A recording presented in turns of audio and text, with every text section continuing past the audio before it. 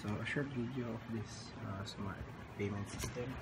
We installed these 6 buttons, destination notifier, and which you can press them anytime and it will give you a sound doon sa driver.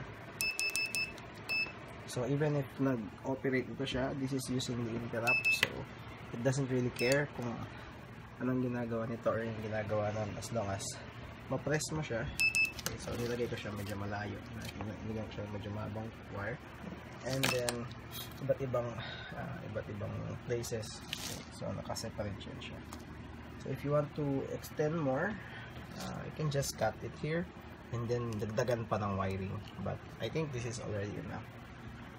Just for the prototype. So let's test. Let's say habang may nagbabayad, then you can still press it.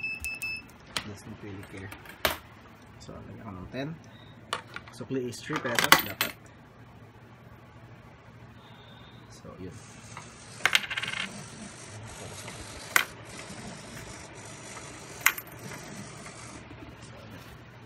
Siya ng 3 pesos. You'll take the same thing.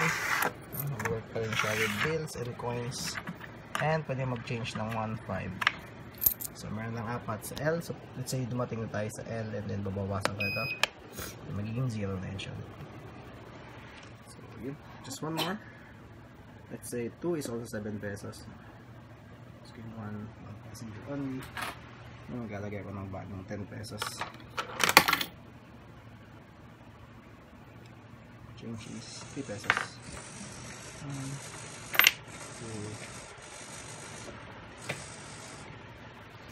Barely nahulog na yung third.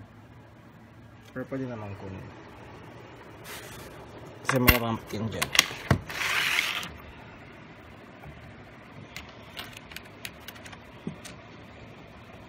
And then magdadagdag siya dun sa B. So pag dumating na sa B, just press this and babalik na siya ng 0. Okay, this will still work. Kahit sabay press, okay lang. So, press ko itong dalawa. So, if ever dumating, meron na siyang, hindi na siya kailangan lang i-press ito. Kailangan sumigaw or anything, just press this. Thank you.